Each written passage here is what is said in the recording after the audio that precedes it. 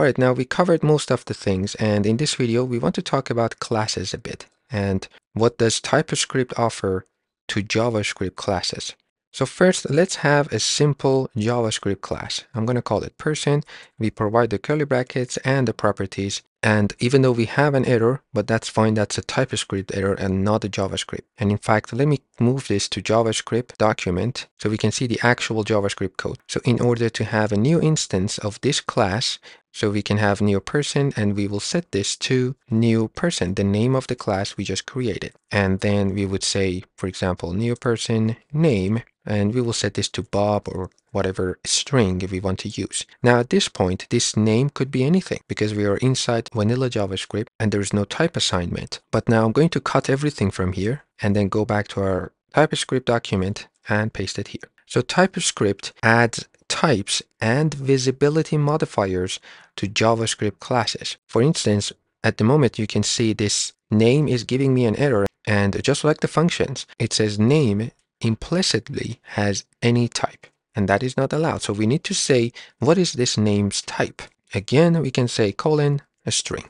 But now we have another error. So if you hover over it, it complains that name has no initializer and it's not assigned in the constructor. So we need to use our constructor, and that's what we normally do in any class. We use the constructor function to pass in arguments to our class. So I'm going to say constructor, and we are going to accept the name that is going to be a string and set this name to the name we get from the constructor. So again, this is just JavaScript classes. The only difference is this type assignment. Now you can see down here we have an error because we need to now pass that name into this class constructor. Let's just use that Bob here, and we can get rid of this last line, and now all the errors are gone. And that is the first feature of TypeScript added to the JavaScript classes, and that is type assignment. Now let's say we want to read this person's name and log it to the console. So I want to say console.log new person.name. And if we go back to the terminal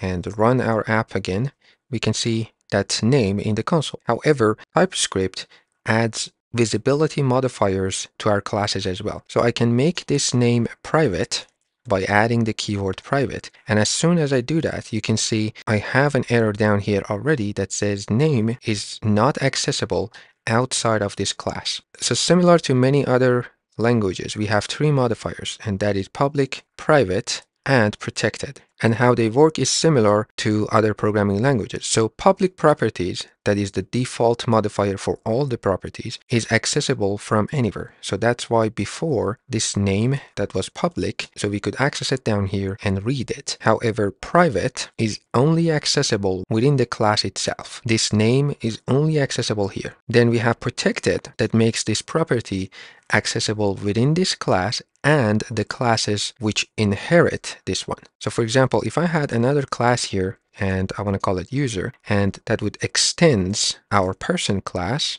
then I have access to the name. And let's just have a getter here that would return the name of the person or the user in this case. So let's use the public modifier, even though it's the default, but we will use it anyway. So we want to call this getName, and we just want to return that name. Now let's create an instance of that user. So we can say const new user, and we will set this to new user that is now expecting a name because we are inheriting this person class. So let's say John this time. And then instead of logging new person name, because that's protected, we can't do that. We can say new user and then use the getName function to get the name. So let's go back to the terminal, run the same command. Now we get the name. So even though it is protected, but we can access it from another class because we are extending or inheriting from the parent class. But again, if I change this to private, then this is giving me an error because it's not accessible outside of the person class. So you can see how these visibility modifiers in TypeScript can help us with JavaScript classes. And as I mentioned multiple times, again, this is only in development. If we take a look at our app, you can see there is no modifier or type assignment. So this was just an example to show you the visibility modifiers and how they work. So I'm going to delete this user class and keep things simple. I'm also going to delete these lines. So we have only one class and one statement down here. Let's change this back to public, and we have the constructor. So we are creating a new person, and I'm going to bring back console.log to log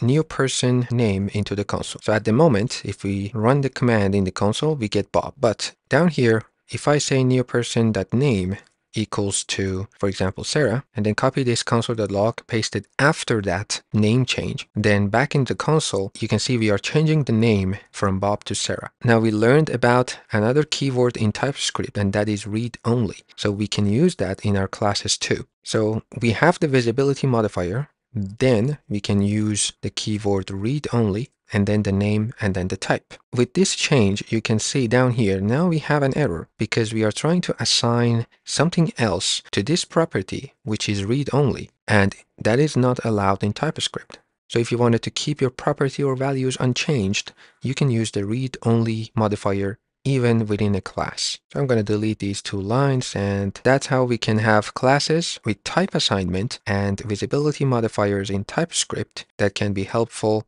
in our development process. And that is about this video. See you at the next one.